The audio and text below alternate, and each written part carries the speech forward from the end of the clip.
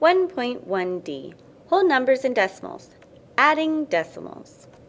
When adding decimals, we must line up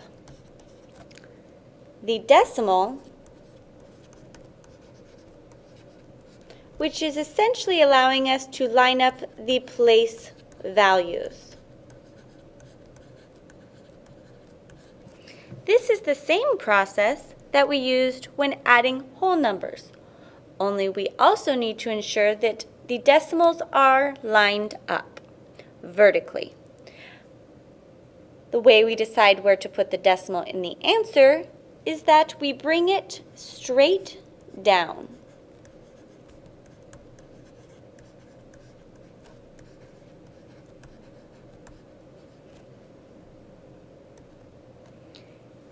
In example 1, we have two numbers, 4.21 plus 8.962. To add these, we need to ensure that we line up the decimals. We start by writing the first number, 4.21. We then go to the second number. We see that there's a ones place and then the decimal.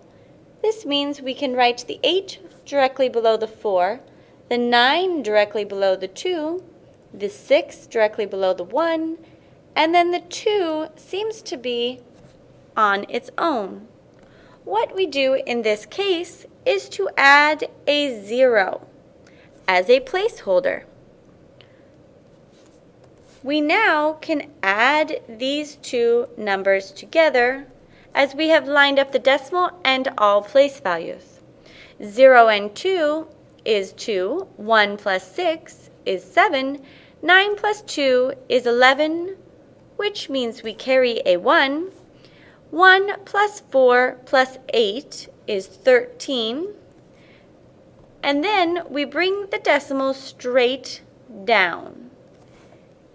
This means we get the answer of 13.172. In example 2, we have two decimal numbers once again.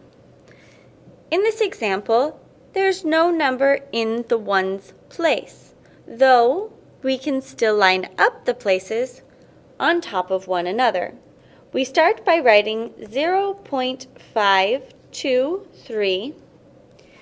We then can line up the decimal places by putting 0.08. As in the last example, there seems to be an open spot.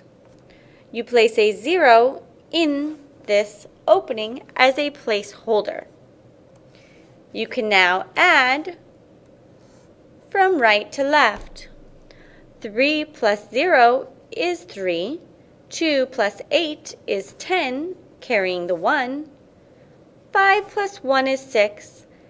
And then finally, we bring down the decimal point. It is customary to put a 0 in front of a decimal point so that the answer reads 0.603. In review, just as with whole numbers, decimals must have their place values aligned. Then the decimal will get brought straight down to the answer.